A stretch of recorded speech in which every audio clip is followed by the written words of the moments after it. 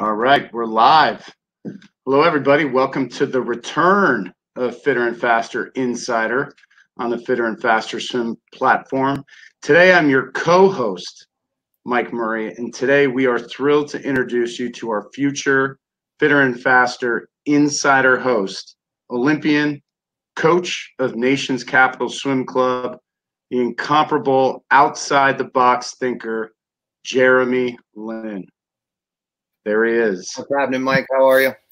Good, Jer. How you doing, man? Doing great. I really am super psyched to get an opportunity to spend some time with not only you, but everybody listening today. I always have a blast when Fitter Faster gives me an opportunity to say a few things. It's really kind of cool to be on the being asked question side. I've done several times where I've gotten to ask some pretty special people some questions, so I'm pretty psyched about it. Yeah, we're excited to have you. And I know that we've been talking about bringing this back for a while, so it's good to get going. I want to remind our viewers that if you stay to the end of the webinar today, one lucky winner will receive a free Fitter and Faster mask and beach towel. If you're anything like me and you have your masks hanging on like your car blinker stick and you got your window open, I think I've lost like 3 or 4 masks. So this is a good way to grab an extra one if you stay to the end of the webinar. I also want to remind our viewers that if you spam the chat box, we're going to bounce you right out of there. So Jeremy, I want to jump right into it, and I want to jump into it thinking outside the box like you're accustomed to doing, and part of the reason why you've been very successful both as an athlete and a coach is you have the ability to think outside the box. You've had success at every level in this sport, culminating in winning medals at the Olympic Games, 17-time All-America at Tennessee, incredibly successful career as a young coach. What's the most important thing that we can talk about with our athletes, our staff, and our parents during these incredibly challenging and uncertain times? Yeah, so unfortunately, I don't have the ability to think inside the box. We're always going to be spending our time outside of the box. This year marks for me 40 years at the pool. I'm 43 years old. I started on my first swim team when I was 3 years old. And this year also marks the year that I've been a coach longer than I was a swimmer. So it's a pretty interesting year for me. And swimming has meant so much to me over that period of time and through, swimming at a level where, I was just learning to be a part of a swim team to swimming at an elite level. And the same thing from the coaching end is going from the very bottom, teaching a kid how to swim to getting to work with some of the most elite athletes in the country and in the world. So it's been really great to kind of get the perspective from all angles. And I think, the most important thing about the sport never really changes for me. And the message that we're giving our families and our kids hasn't changed no matter what we're in the face of, if we're in good times or challenging times. The reason why I do what I'm doing and I realized what I got from the sport of swimming was a value system and how you carry yourself as a human being.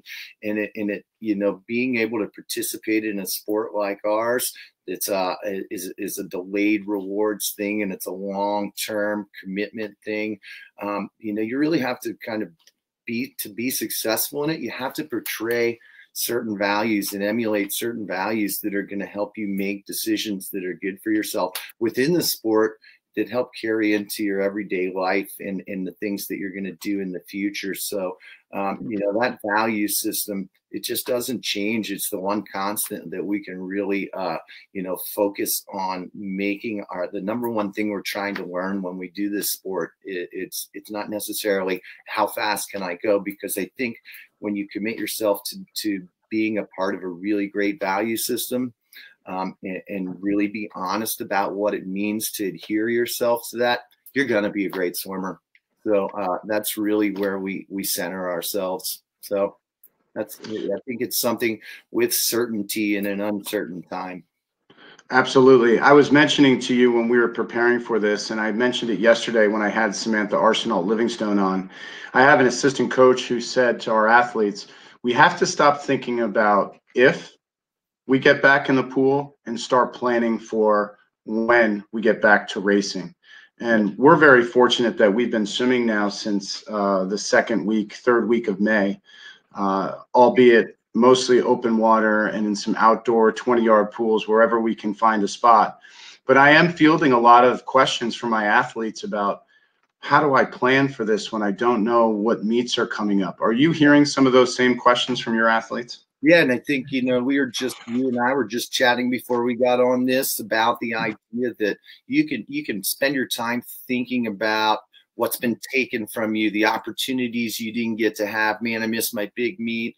I didn't get to show everybody how good I'm going to be. I've had all this training taken away from me. You could focus on the past, or you could focus on, it's so uncertain what's going to happen in the future. I'm not really sure if there's even going to be a meet on the horizon in the next 4 months. Why am I doing this? Or you can focus on the present. And I think that's probably the most important thing we can do, is keep our swimmers and our athletes present. What can I do right now to focus on something that I can control to make myself better? Yeah, it might not be the same form as it used to be, but there's something you can do. And I think focusing on staying in the moment, which is something we've always taught, is really an important part of keeping everybody grounded to what they're doing right now to get better. About 15 years ago, we met for the first time. We were at juniors down in the pool deck, and we were talking about different things. And ironically, we discovered that my Aunt Tammy was one of your coaches. And so we've had that connection for a long time. The thing that I've always respected and noticed about you is that you're making it fun on the pool deck, whether you're at a meet or you're at practice. Do you think that premium on fun is even more important now because these kids need something to look forward to every day? Yeah. First of all, hi, Tammy. I hope you're listening right now. It was interesting because we're doing all this planning. Like, we spent nearly 3 months out of the water, and coaches were doing as much planning as they could possibly do to prepare for, what comes next. How's it going to look, and all these things, and all these rules that we were making for entry and exit of the pool. And you're going to have to stand still and then move over here and take off your mask now. And all of a sudden I started thinking, man, this is going to be no fun at all. Like, the one most important part about this sport is that the kids come in and have a good time. And I was really impressed with how resilient everybody seems to be. Like, as long as you make, what your expectations are clear, and you communicate that well, which is what seemingly we've done as a swim club, within the situation, the parameters that they have, it's like, you're coming in for a physical and mental challenge. Let's be fully committed to that. Whatever it is we're doing, be fully committed to it. And then once you're fully committed to it, you're freed up to have a great time doing it, especially when everyone around you is also fully committed to that. You're really freed up to just have a blast doing it. And I'm all in on anything I do. I'm going to go there and I'm going to have a great time doing it. So, like, getting an opportunity to spend time with you today, all in. Let's go. Absolutely. I think you touched on something really important there, and it's something that I've been thinking about lately. We are always under the gun as athletes and coaches to prepare for something, right? So in our mind, there might be things that we've wanted to do in the past that we haven't had the bandwidth or the ability to try or experiment. So this has become a really important time for me anyway, to try to do some different things. I don't have the 120-minute practice available to me every day. I might have a day like tonight. We got 90 minutes.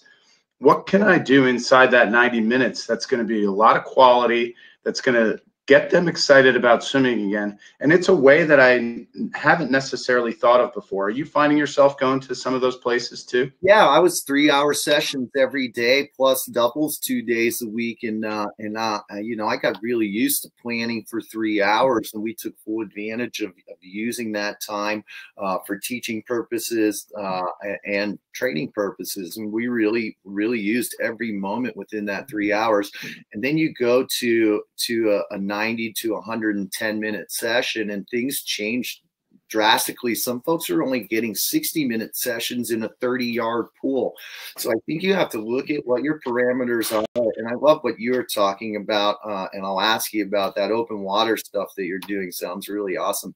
But, you take the parameters that you have, that you're given, and you say, how can I take full advantage of this?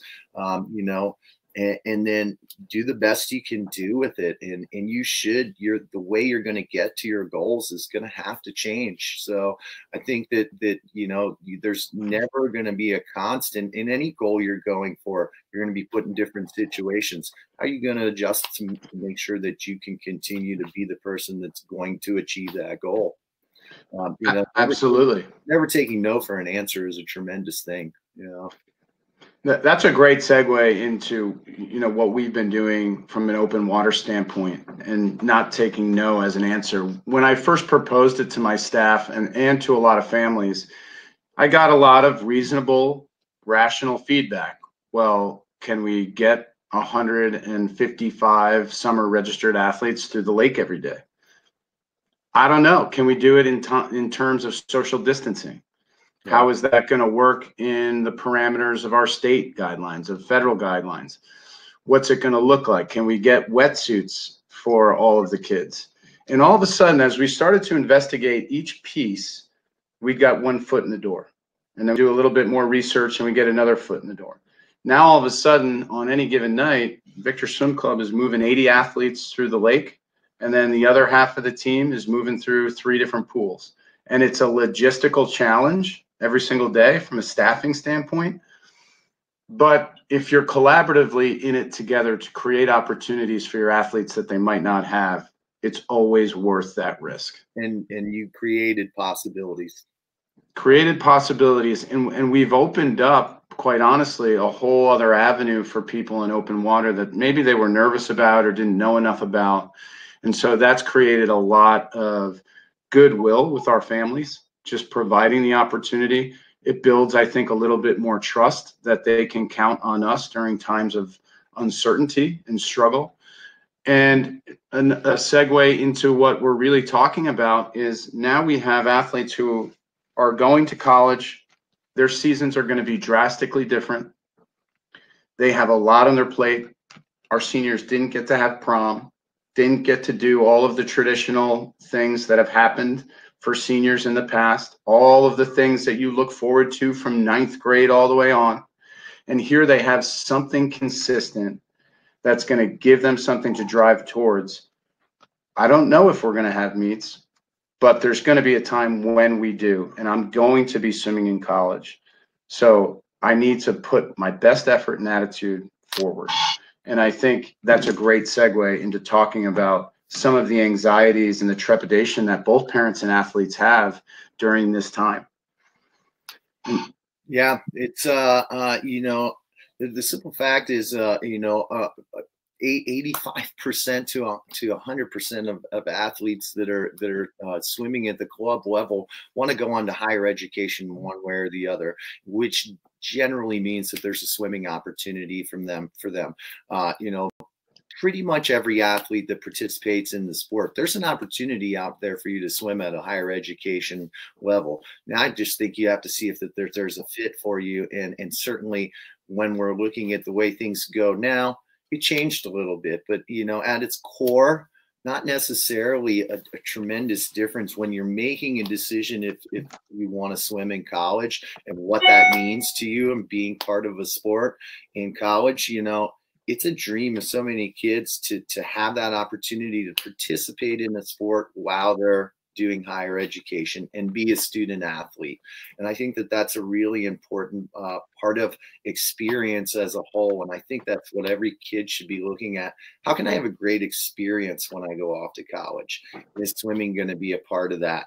And we really look at, making that decision based on a pretty set formula. And it's always kind of been the same. And it won't really change for us as we move forward, this year, next year, or whatever we're looking at, and certainly the number one thing to us is, being a student. What are you looking for to get from your academic experience, and I think if you do things out of order and don't think about being a student first, you really find challenges in what it is you're trying to do with your life moving forward. Do you agree with that, Mike?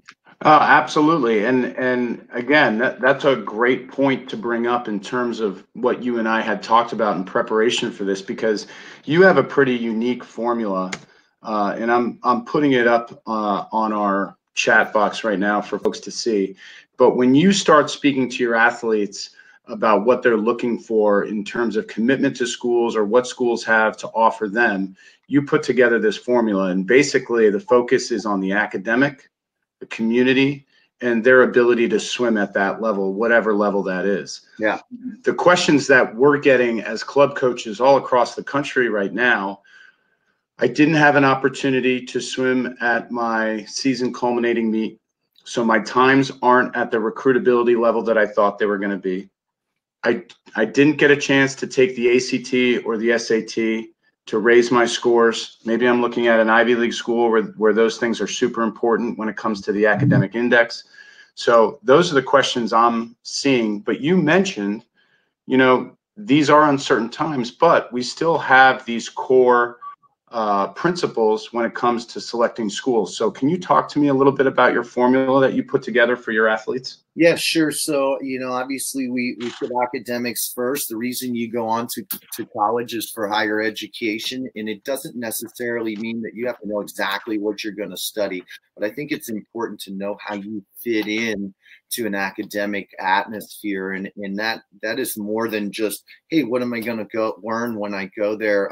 Do I learn better in big classes or small classes? What kind of support am I going to need as far as getting help? Do you have tutor situations?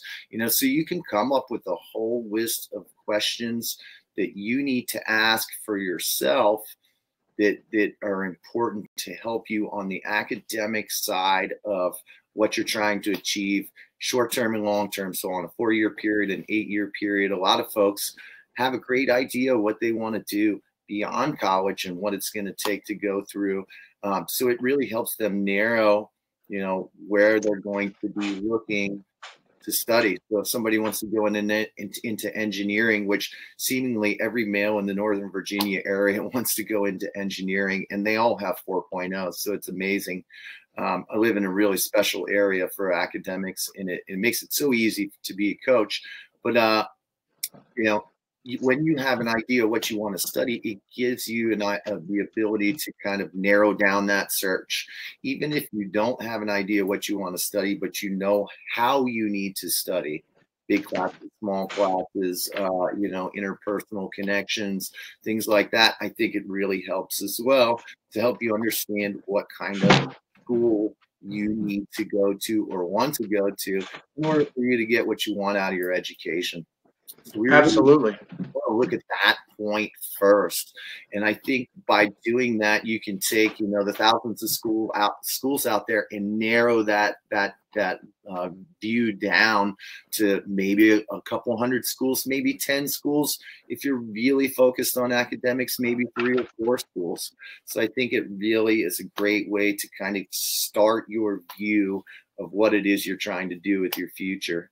And when you think about it that way, it is your future. It's your next 4 to 8 years. So we really think about community and what that means next before we even start thinking about a swimming experience. You're going to live in this community. For me, University of Tennessee, Knoxville, Tennessee, Knoxville will always be my home. I loved it there. It was a great place for me. I became the person I'm going to be, or was going to be moving forward in my life. It meant so much to me, and that being in that place was a big part of it. So the community at large meant so much to me. And I think that's when you can, you get your academic questions put together, and then you start thinking about, what is my community questions? How far do I want to live from home? Do I need to be in state or out of state based on economics with my family? Do I want to go to a school with 50,000 undergrads or 5,000 undergrads? You know, does it have a tremendously big athletic department or a little bit smaller athletic department? Am I in the mountains? Am I by the beach? Am I in the city? There's so many questions based around community and community at large that I think it's really important part of the decision you make, and how much fun you can have while you're having a college experience, because part of it is not just swimming and not just studying, but really enjoying the community you're a part of. So I think that that's a big question that everyone, you know, maybe looks at a little later than they would their swimming experience, but it's a huge part of what you're doing. And if you're happy with your academics and in your community, certainly you can focus on the swimming experience you want to have. You know, and quickly, I mean, swimming experiences can run from, you know, the whole idea is that you get to participate in the sport and have a great time doing it. And I think that that gets lost so many times with student athletes. They think, man, I got to go to the fastest possible school that I can qualify to go for. And a lot of times that means you're not going to get as much participation experience that makes the sport fun. So we, you know, we even break down sharper in the formula. When we pick a championship meet, you know, for our club team, we look at what it takes to score, top 16. You know, you can have 5 junior national cuts, but if you're not going to go there and final and score and get nighttime swims, you're not really learning the process or getting to participate. Maybe going to sectionals this year and winning 2 events and getting to swim in finals in 5 events is a better experience for you. And we teach them that through their swimming experience, so that when we look over to the college experience and the swimming side of things, how does that plug into? You know, am I a scorer at conference? Do I find myself on the top 10 list? Will I get an opportunity to participate? I'm going to be scratching and clawing just to get a chance to go to a dual meet. You know, which one sounds like more fun? So we're looking for that good connection for the swimming side of things. You know, some people want to go and be challenged by, I need to not be the best swimmer and really push myself. Some people need to be the best swimmer when they walk in the door and get that attention. So I think knowing yourself within the swimming experience is a tremendous deal as well. So, you know, we take all those pieces and really trying to educate folks so that they go and they have a, you know, I found early in my career, we're sending kids to school and they weren't having much fun and they weren't, you know, really performing that well. And it didn't have much to do with them as a human being, but I think we just needed to better our formula for helping them make a good choice for themselves. So I think looking at those 3 pieces and figuring out what your questions as an individual is a tremendous deal. I love how in your model for beginning that formula, the first 2 things that you have are academic and community. Yeah. You're leading with those 2 things. Yeah, and I think they do it backwards. They think about their swimming first and then put sidebar to those things, and it just puts you in a position where you might not have as good of a time. And like we said, let's have fun doing what we're doing. It's got to be a great experience. And I think if you select a program where you're really going to make an impact, emotionally, you're going to be much more comfortable. And not to say that we're striving for comfortability with our emotions all the time. We want to learn to challenge ourselves and take risks, but you also want to be in an environment where you matter, right? Mm-hmm. That's so important for a student athlete. When you matter in your program, I'm going to be in a better place for my community. I'm going to be a higher level contributor to my peers. I'm going to feel like I have control of what I can control at my school. I'm going to be doing well academically. I could have NCAA A cuts go to the University of Texas and never make their NCAA team. Yep. And I think we find a lot of kids fall into that trap sometimes. And then, well, here I'm swimming out of my mind, might be going lifetime Becks. I'm not even making NCs. Yep. So, you know, I think it's important for us coaches and for our parents to look at your first 2 bullet points on your flow chart there and see how we fit in. The swimming piece can come later. And, you know, we talk to our athletes, and I know you talk to your athletes at NCAP about this, but parents and athletes should be looking at what scores inside the conference and how they would fit into that program. I think using that part of the model, it gives, I mean, here's the thing, kids, coaches, swimmers, parents, You have to have a realistic view of where you fit in. Everybody wants to have that view of, well, I feel like I can be good enough, or, my time's, they say I can participate with them, so let's do it. Have a realistic view of where you fit in to get that participation model. And I think that's so important to understand, and using that scoring at conference model is a great way to do it.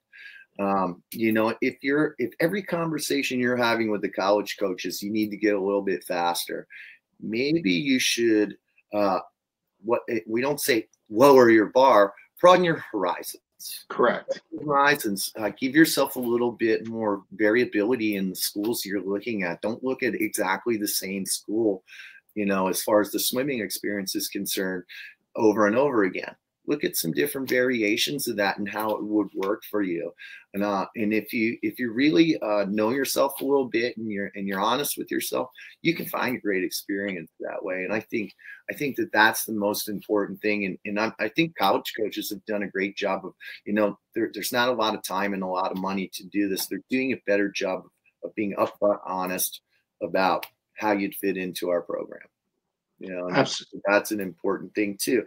I think it's an important thing for a swimmer and a parent to ask right away, and make sure that they are clear on, where do I stand with this, so that they can make good decisions themselves as well. So asking your coach honestly, asking the college coach honestly, and looking at that formula, how do I fit in? It's that the numbers will not lie to you when it comes to that. You just mentioned the word honesty, and it's critical in this process, because if you're not, you're going to end up in a situation where you're in way over your head. And I think the most important thing that we can do as club coaches is offer that perspective, share our examples, but make sure that the athlete understands that they own their decision. Their decision, they can be influenced by their friends. They can be influenced by, if they're at a very high level, a coach trying to convince them to go to school there, but they have to own this decision-making process. Is that something that you talk about with your kids? Yeah, we kind of look at it as their first real adult decision, because it will be one that affects them for the rest of their life, and they have to own that.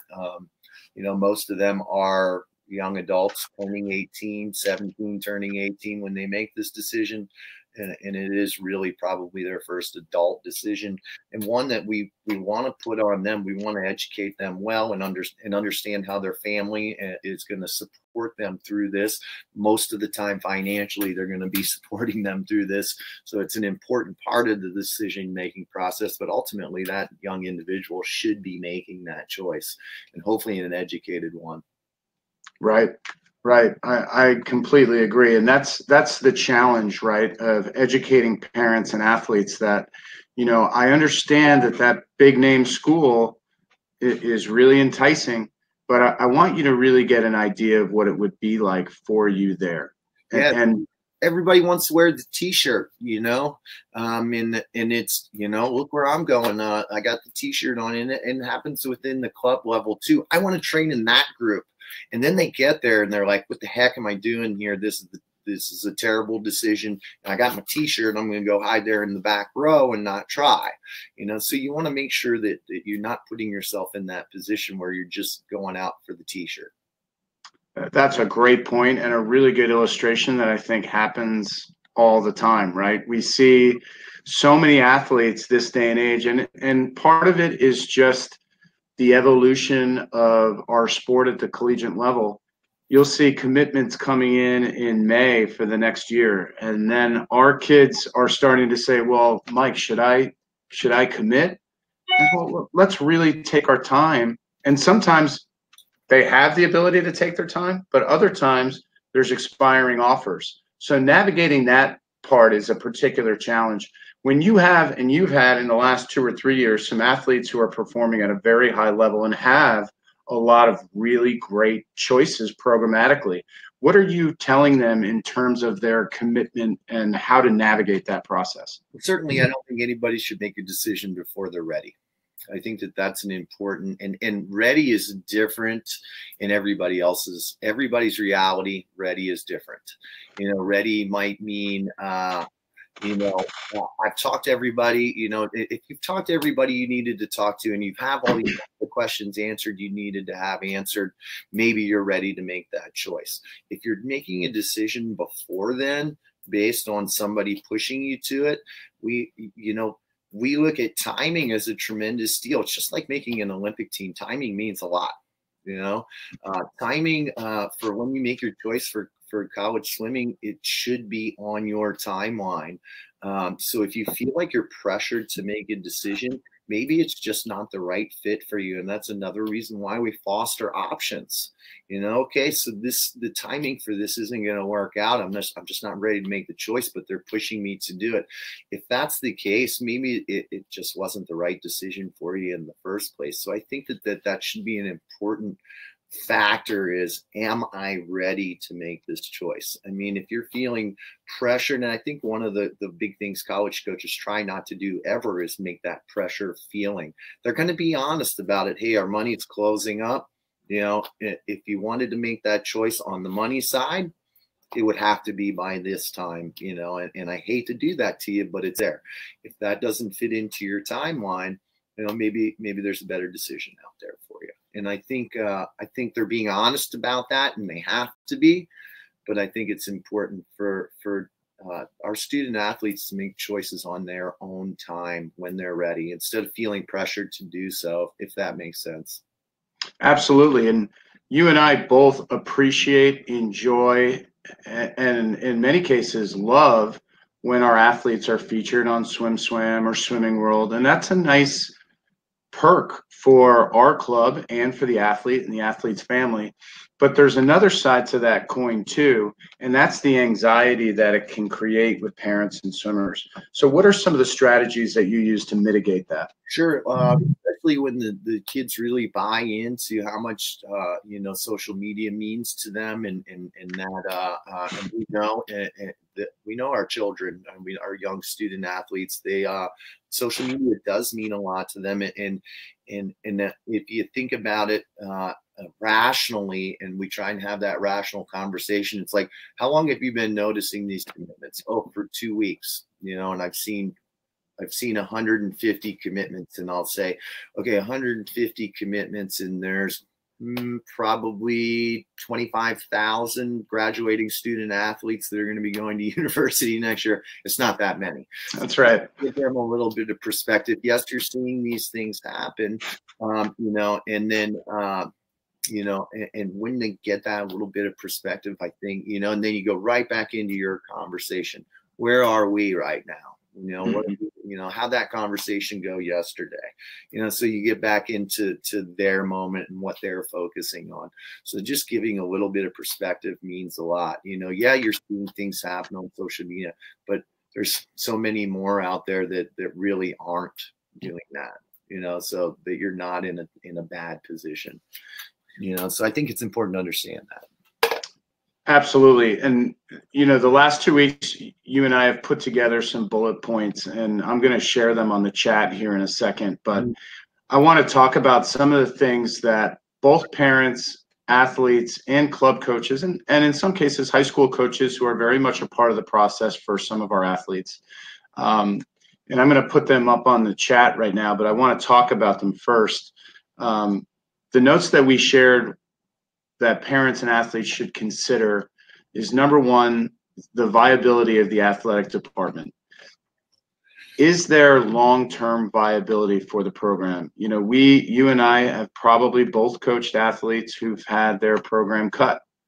Even before we call pre-COVID training and racing 1.0, and then post-COVID-19 2.0. So even in 1.0, we would watch kids commit to programs, and 2 days later watch that program be cut. So almost seemingly like the coach and the staff would have known that, and they still took commitments from them.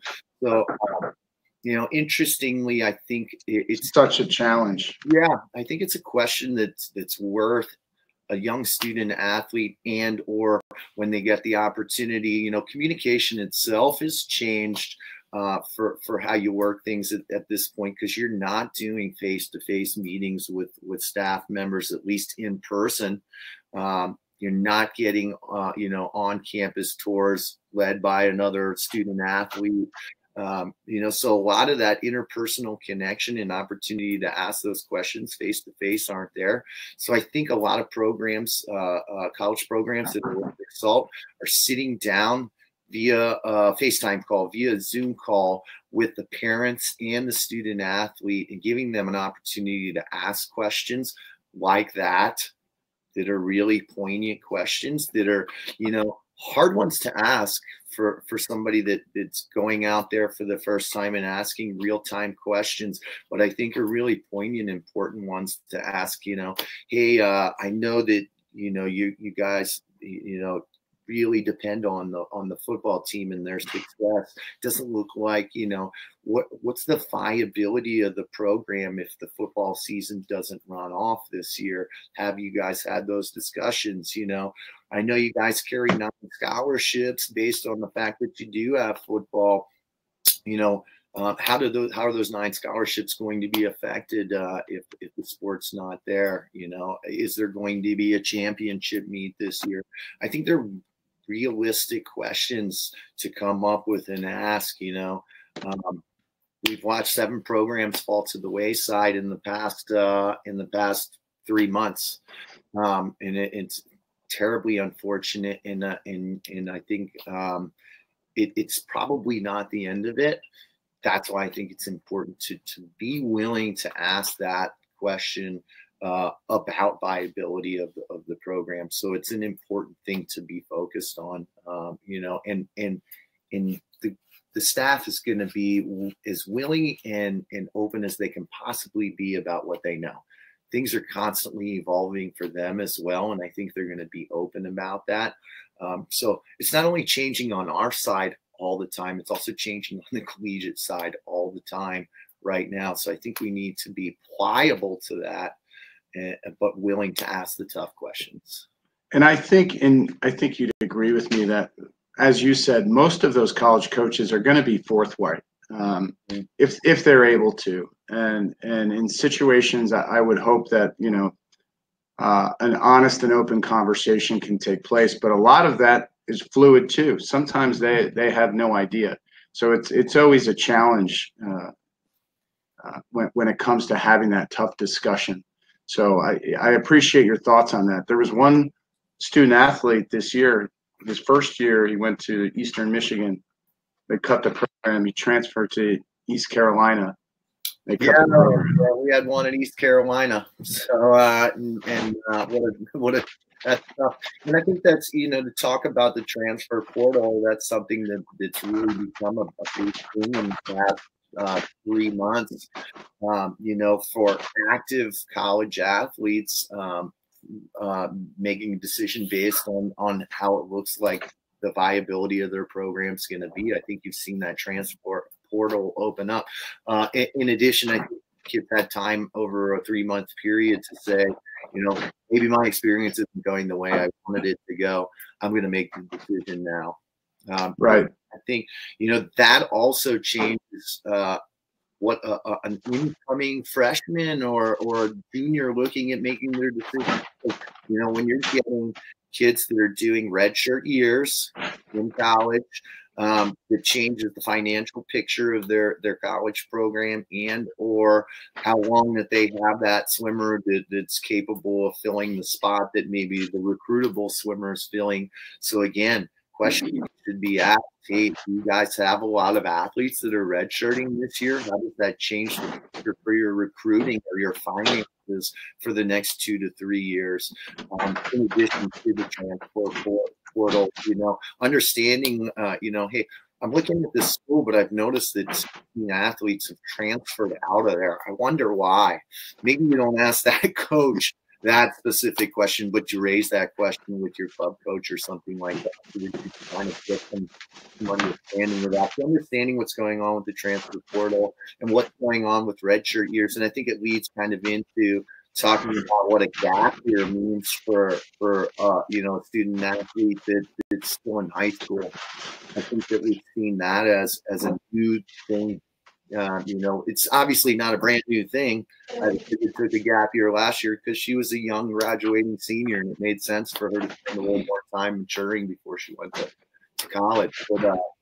But I mean, on your end, have you seen the gap year be a greater decision or? Well, you know, in our house, we have two college athletes, one of whom was going to be at the NCAA Division III meet, and one who was swimming at the NCAA Division I meet. Both opportunities taken away.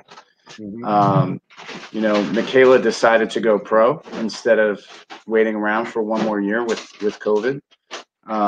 And Savannah, you know, we don't know if we're ever going to get that opportunity back. So, you know, that's been a challenge. There are athletes on my program right now who are taking a gap year this fall. Mm-hmm. And there are athletes at other schools like Arizona State that are redshirting this entire year.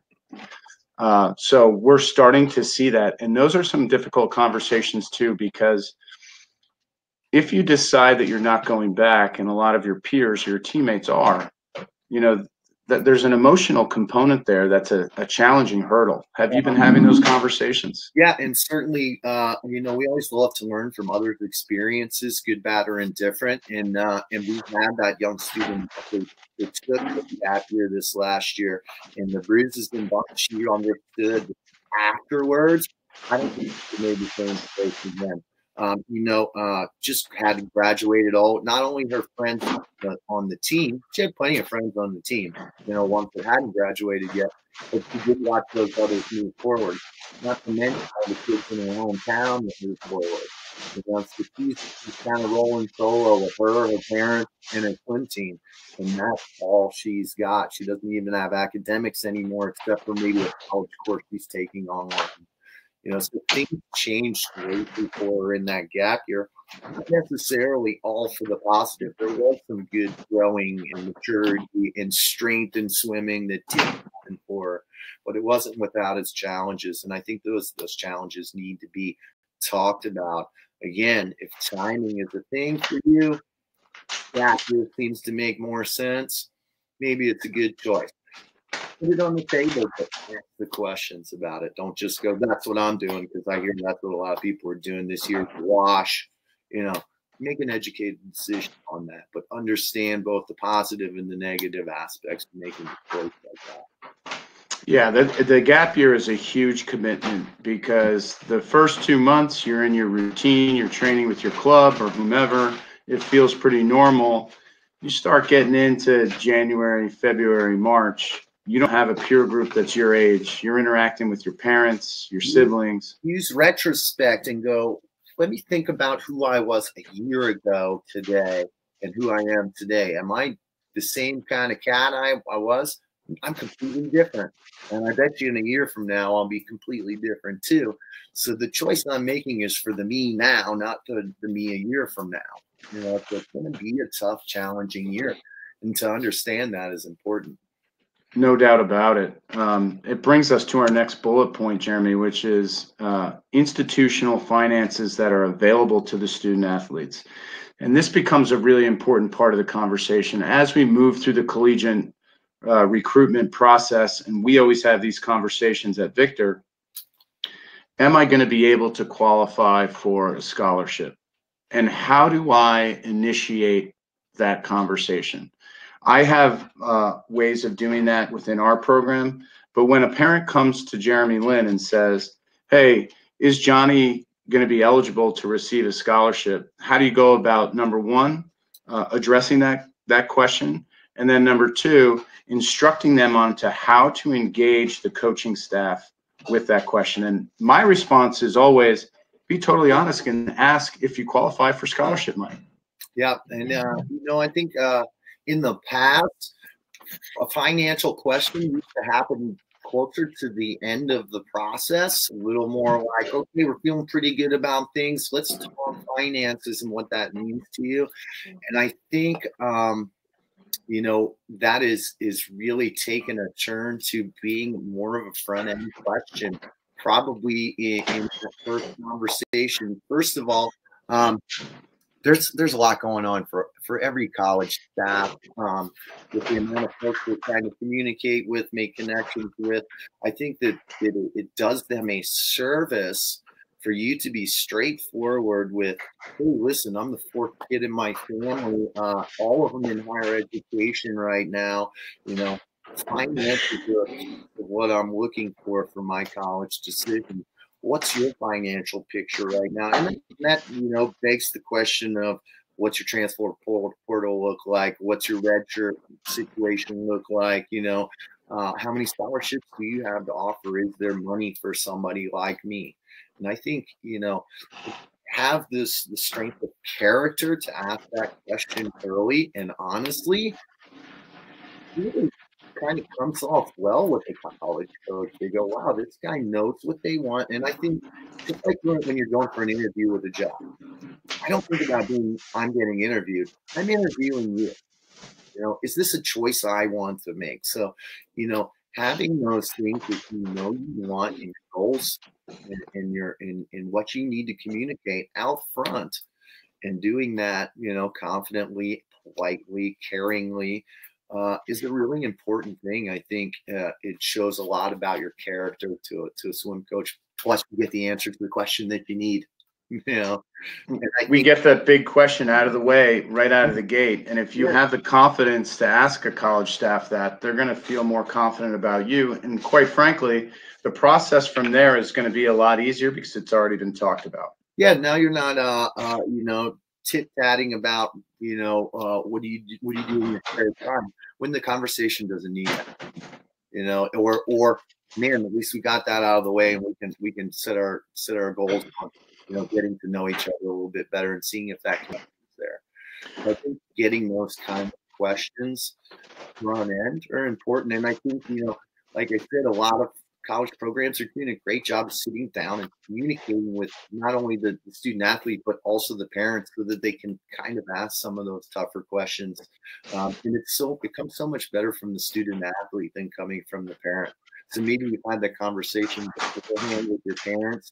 Certainly anytime I think you're having a conversation, whether it's email, whether it's on the phone, whether you're on Zoom, whether you're doing a FaceTime, you've done a little bit of preparation. Maybe you've written down some questions for that that silent moment where you feel super uncomfortable because you're talking to somebody for the first time that you don't know at all. And you can go, oh yeah, I forgot to ask you about where do you guys eat at? What out there, like, let's get the important stuff, But I think having those questions prepared, it gives you the ability to have a little more fluid conversation. And that means preparing alongside of your parents and having the same answer to questions that you need to ask. So you don't go, Mom, what is our financial picture? When you're on the line with a college coach. And I'm glad you brought that up, because it brings up a really important part of the process that I have to really educate our parents on. And that's getting your FAFSA fixed and getting your FAFSA done early on, so that you can make those corrections and make those adjustments and move forward. A lot of times parents are overwhelmed with the FAFSA, and it is not an easy process. I have to do it twice every year, so I'm getting better and better at it. But getting that FAFSA done early and getting a picture of what you're going to look like is super important, as you mentioned. Are you working on that with parents too? I'm about to be. Yeah. I think that's a really great point, is understanding how finances realistically work. So it's a great idea. And I'm not the parent. My daughter is almost 2 years old, so we're definitely squirreling away, but don't understand what it is to be the parent of a student athlete in college. So I think that's as far as our conversation is in a unique position that you're in, as opposed to myself. Yes. Yep. And you get, as you go through the process, it becomes a little bit easier. But the first few times it can be really challenging. But it's a really good thing to have done and ready to give to those college coaches, as well as your unofficial transcript to have prepared. You know, if you give those things to your college staff, the prospective college staff early, then you can really have the deep conversations about, okay, is this even a viable place for you to go to school? It's just going to streamline that process a lot. You know, the next bullet point that we have, Jeremy, is what will the class structure look like in the fall? And this is something that we really haven't had to consider in the past because we're just so used to going to college, having our schedule, knowing what it is. There's so many different models that are happening this fall. And I think the models are there, and I think that the things are evolving constantly for them. It's not going to look the same in February as it does when they first get started. So I think, you know, you just understanding, being willing to ask the questions that what does it look like now? Where do you guys think you're headed with it? Are students coming back on time? Are students living in the dormitories? You know, so just understanding what their processes are, I think, is a really important question, not only for student athletes now to understand, the ones that are already engaged in university, but ones that are moving forward, just so that they get, you know, you want to understand that the college is doing everything that they can do to make sure that they keep the kids safe and healthy. You know, so asking those questions, I think, is a big deal, if that makes sense. Oh, absolutely. I think it's so important, especially as we're in this COVID situation, because every place is so different, right? And so getting that idea is critical. And then our next bullet point really tacks on to that one is, what is the student life situation going to be like?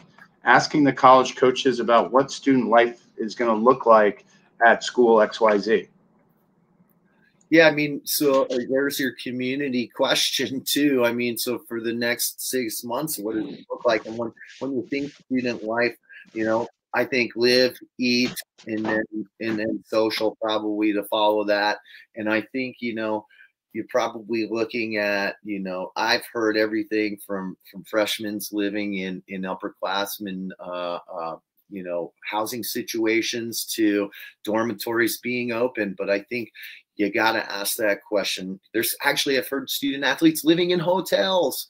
I mean, they're moving them into hotel rooms because they lost dormitory space, or it's too many people in one spot. So I think understanding how universities are managing that, and the viability of moving forward, looking with that model, and how it affects you on a social level, and how you feel like you're going to be able to manage a situation like that. So I think it's important. Like, geez, I didn't know I was going to be going to live in a hotel. I'm not so sure I want to make this choice. Sounds fun for about 3 days, and it's going to be different cooking on a hot plate every night. Right. Right. And these are the questions that we're considering, going back to our earlier conversation about whether or not you're going to take a gap year. You want to be cooking in your microwave fridge combo every single night? Yeah. You know what I mean? And trying to go perform at a high level athletically. It's pretty challenging. So I think, you know, understanding those choices and making those questions something that you ask. Sure. You know, I know we're getting close to the end of time, and we talked about a subject that I think is so important to make sure that we touch on, and it's performance, and how you can talk to a prospective college about performance. You know, hey, geez, I didn't get my championship meet. You know, and I've noticed in the conversations that I've been having, you know, with college coaches, every single coach that's having a conversation with them is telling them they were going to go this time. Promise you, you know, and they're hearing that across the board. So it's almost a push.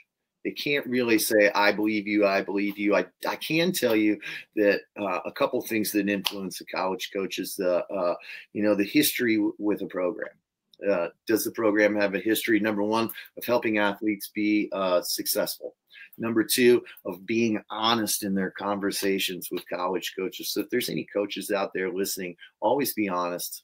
You know, you have to be 100% honest about what that student athlete has to offer interpersonally and as a teammate and as an athlete.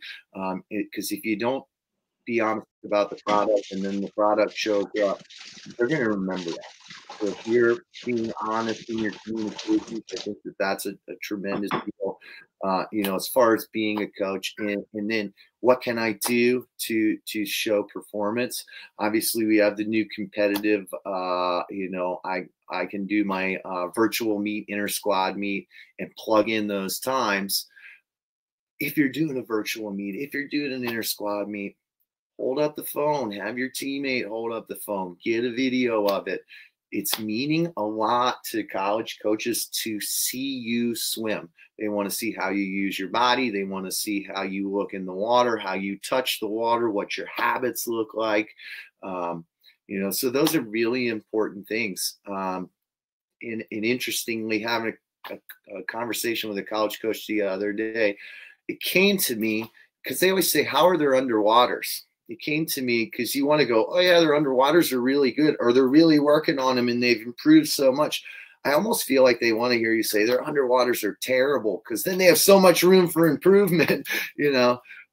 So interestingly, I think you got to be honest about it, you know, especially as a coach. Like, hey, you know, I can tell you that their tempo, depth, range, you know, needs improvement. So we have a lot of room for improvement. Or, hey, they're working 15 yards every time right now. They just need to get better at power and tempo. You know? But I think getting an opportunity to put yourself on video, performing, being the best you, and giving a coach an opportunity to see that goes a long way. Hey, we can all go Facebook Live. We can all go Instagram Live. And, you know, you can even start a YouTube channel for your team if you're having a virtual meet. And there it is. There's our performances that we can show right there. Yeah. I think that's significant to mention. If I'm a recruit, Jeremy, and I continuously contact a college staff and they're just not getting back to me, what's your suggestion on that? Well, you know, the great thing is that every student athlete has, I mean, they should be doing the majority of this process on their own and really putting themselves out there. But you have a support group, you have your parents, and you have your swim coach. And the swim coach, you know, that's working with a young student athlete that's in this position of choosing a college should be there to support them certainly in this way. Hey, I've reached out to these guys. Remember that email I shared with you, and we worked on you know, crossing my T's and dotting my I's and taking out the words we didn't need. I sent it off to them. Haven't heard from them. I filled out the survey. Still haven't heard from them. You know, do you think you could shoot them a call? Coach, shoot them a call. At least you're going to get an honest answer for him. Hey, I know this guy filled out your survey, shot you an email, hadn't heard from you. I know how busy it is right now. I just wanted to check in with you about him. Can we talk for 5 minutes about him? Luckily, I got 3 athletes we're talking about anyway. 2 of them you're already recruiting, 1 you haven't spoken to yet. Well, like, let's chat for 20 minutes, and then at least you're going to get an honest answer. Hey, you know, I saw him, looks like a really good up-and-comer. I'll reach out to him and say, hey, what's up? We're looking for you to get a little bit better, or whatever it is. At least you have the honest answer. So I think the coach can really help the student athlete when they find themselves in that position. And at least you have that answer and you can move forward at that point. You know, sometimes if you're not getting the communication and seemingly are a great fit, if they're not great communicators, maybe it's not a great spot for you. You know? For sure. And Jeremy, what are some questions that we can ask specifically about the way that the college group trains?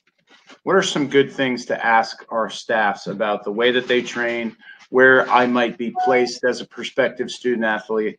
How do I engage those conversations? Yeah, so if I'm the student athlete and I'm asking that question, you know, the first thing I'm going to say, you know, what we're doing as club coaches is trying to give them 10 different ways they could plug into different schools. You know, we want to give them as many tools as possible. I want them to be great at 10 events. You know, maybe this college sees you swimming these 3 events and this college sees you swimming another 3 events. Ask that question. How do you see me fitting into the program as far as what my profile is? Ask that question. You know, hey, I know I feel strong in my profile in these 5 events. Which of those 5 events would you see me swimming? You know, hey, we're looking to help you get better at all 5, or we need a 200 flyer, and that's what you're going to be locked into is the 2 fly, 1 fly, and 50 fly. Know that answer. Okay, get that answer, and then it's like, well, who do those guys train with? Do they do mid-distance free? Are they an IM-based group? Where do you see me fitting into training? Or can you tell me a breakdown of what your training groups do? I think college coaches are really willing to share some workouts based on what their groups do. So all of them break out different ways. All of them break out with different specifics. Some of them work with all of the coaches on staff. Some of them only work with one coach on staff. I think it's important to understand, who am I going to be working with? I think it's also important for a young student athlete to understand the coach that's recruiting you most likely will not be there 4 years later when you graduate. And that's just the nature of what college swimming's about. College coaches go into assistant coaching or volunteer coaching even in order to move forward in the process for themselves. Just like you're doing as a student athlete, you're going from your club team onto a college, you're making a choice to move forward. You're not staying with your club team. You know, you're moving forward into the college ranks, and it's just like what a college assistant coach would do, is move forward. So understanding those, asking those questions, and understanding how long has your staff been together, you know. So I think those are really important questions. And certainly when you're talking, coaches talking to a student athlete, making the list about what are the questions we're going to talk about in our second phone call or whatever. These are great ones, you know. How do your training groups break out? How do you see me fitting into your program? You know, I want to swim on a national and international level, long course meters.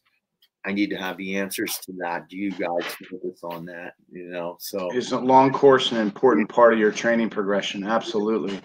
I think it's really important, Jeremy, for coaches in this process, and especially young club coaches, when you have your first athlete at a very high level, to not be afraid to engage. I think there's a lot of trepidation with some young coaches reaching out to, you know, some of the bigger names in our sport, whether it's a Terry McKeever or a Carol Capitini, or if it's a Braden Holloway. I think a lot of younger coaches are afraid to make that initial conversation. Fair to say that it's so important to be available to speak with these people.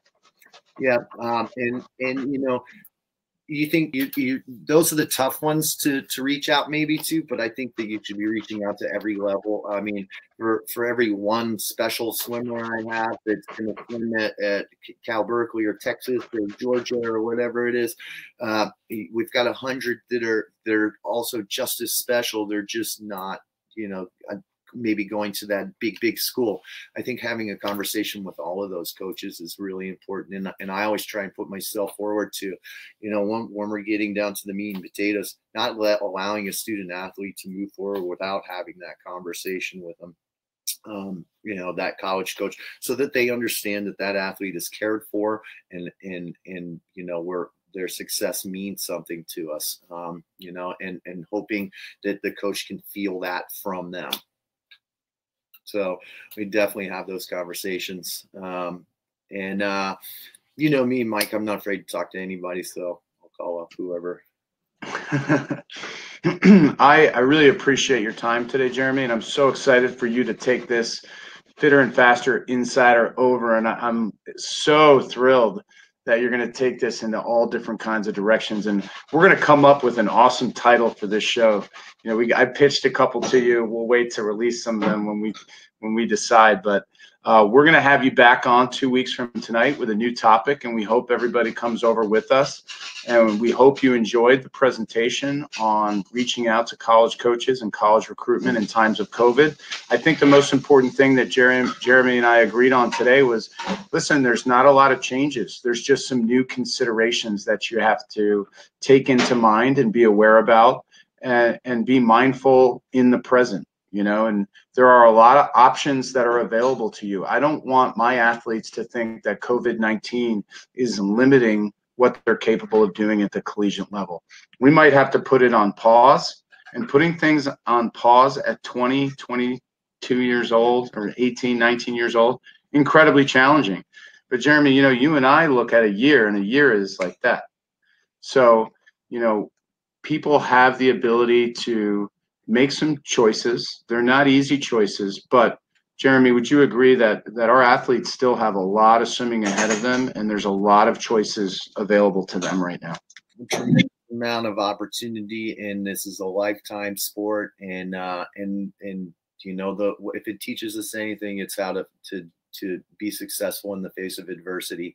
This is no different. It's just a different adversity. So, you know, champions are going to be born from this, and champions are going to grow from this. So be one of them.